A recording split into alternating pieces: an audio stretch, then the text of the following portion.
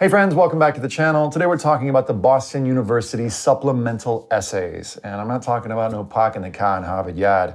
I'm talking about how do you look wicked smart? Let's find out.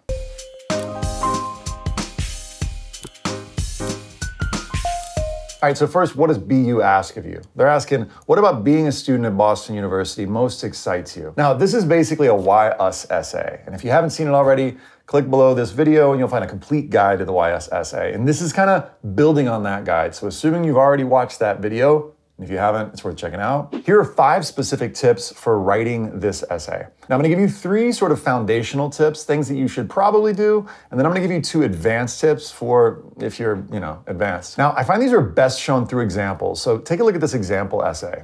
From first looking at countries' GDPs without knowing what they meant, to exploring Keynes and Marx and neoclassical theory, I love that there was a peacock going on crazy in the backyard. I got these peacocks going off in the backyard and I don't know where they're coming from. All right, back to the essay.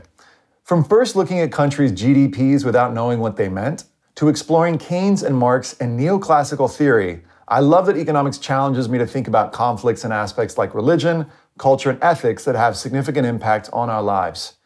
At Boston University, I want to explore how these important issues can be analyzed through economics. All right, tip number 1, name your major at the start. Why? It gives us a sense of why you are going to college in the first place, what your focus is. Next paragraph. I'm interested in both behavioral economics and developmental economics.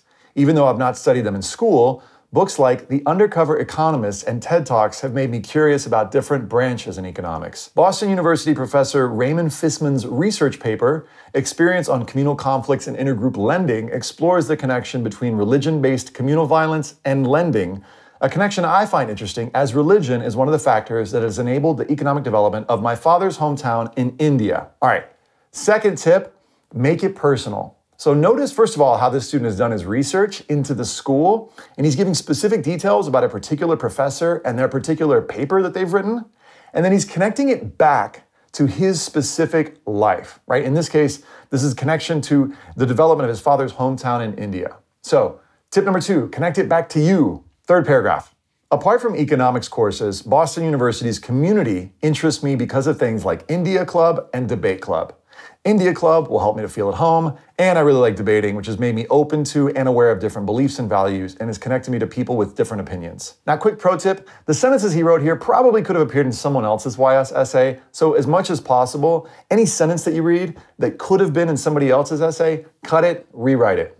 Quick recap, number 1, name your major. Number 2, connect it back to you. And number 3, if you've got enough space, talk about something outside the classroom that you're into. But for those of you who are a little more advanced, here's another example essay and 2 more tips. Check it out. If plotted on a 3-dimensional graph, BU stands as the intersection between science, X equals 1, humanities, Y equals 1, and a global education, Z equals 1.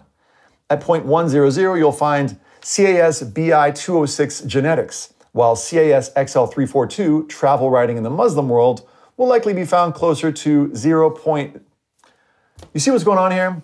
Tip number 4, if you can, come up with a clever opening that draws us in. Notice how this author shows her math knowledge and geekiness through specific examples from the school, which also shows she's done her research. Quick pro tip, this student totally reused her opening for this YS essay for other schools like NYU that she was applying to that also have YS essays, and you can too. She just switched out the variables of the courses. And don't worry, schools aren't gonna call each other to check in. Like NYU's not gonna call BU up and be like, hey, yeah, did you see Sarah Smith's essay?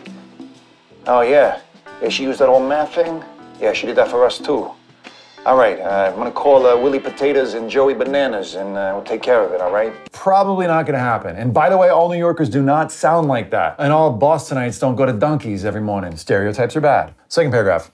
In our 3-dimensional world, BU prepares the next generation of students to see beyond X and Y. Nice transition. As a budding geneticist and physician, by the way, I'm a budding geneticist and physician, I'm often told that I will have to sacrifice fundamental pieces of who I am in order to pursue a career in science. But as a, insert numbers, as an avid researcher, but also an activist, volunteer, and community advocate, I know that I have to find a college that allows me to grow in all directions. You see what she's doing there?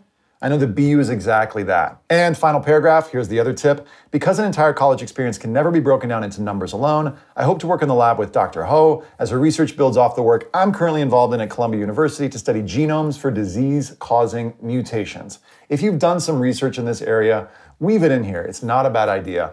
And another one, mini tip, if you can use some geeky language like genomes and disease-causing mutations, I don't even know what she's talking about. I'm just going back and forth between New York and Boston. Quick recap of these. Number 4, if you can find a clever opening and ideally something that could rework for other schools, and that's good. And number 5, if you can weave it back to experience that you've had researching and maybe include a little geeky language, that can work too. Thanks so much. You can go to collegeessayguy.com for more tips. And if it does so happen that you're applying to NYU, I got your tips right here, right below this video. Just click that. And if you want to click subscribe, then yeah, you get more videos. You click that little notification bell and you get weekly videos coming out. Help you through this college process thing, you know? See you next time.